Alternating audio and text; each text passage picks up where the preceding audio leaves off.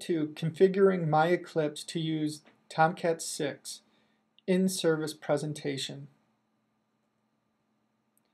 The prerequisites include having Tomcat 6 already installed on your machine, as well as having MyEclipse IDE installed.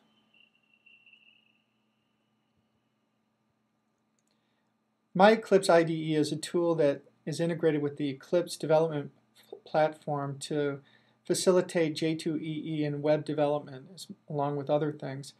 You can find out more at www.myeclipseide.com. Tomcat is a JSP and servlet container, and for that you can look at tomcat.apache.org. Let's look at the process in words.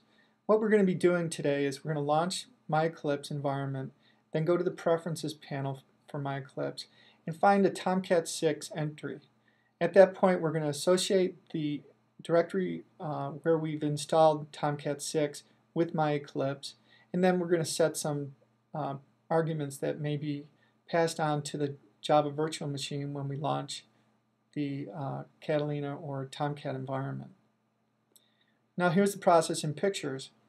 Here we have the MyEclipse IDE started, and from there we select the preferences from the preferences screen. And on Windows this is done a little bit differently. It's from the Windows menu option. And then from here we traverse the tree down to the Tomcat 6 area, and from there we can associate our directories, and just below that level we can go ahead and set some JVM arguments to help when we launch Tomcat. Now let's look at the process in video.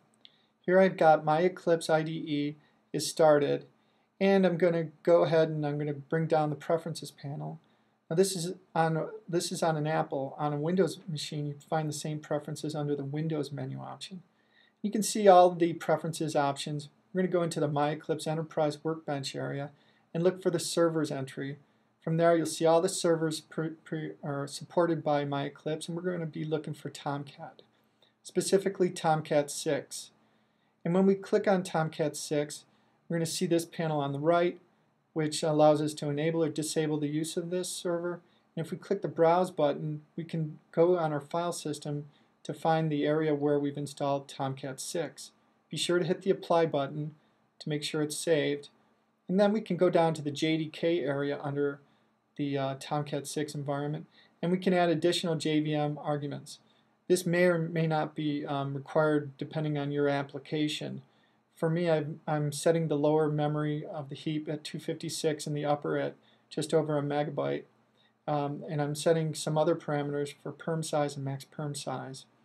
Once I've done that, I'm going to click the Apply button, and that's about it. We've done it.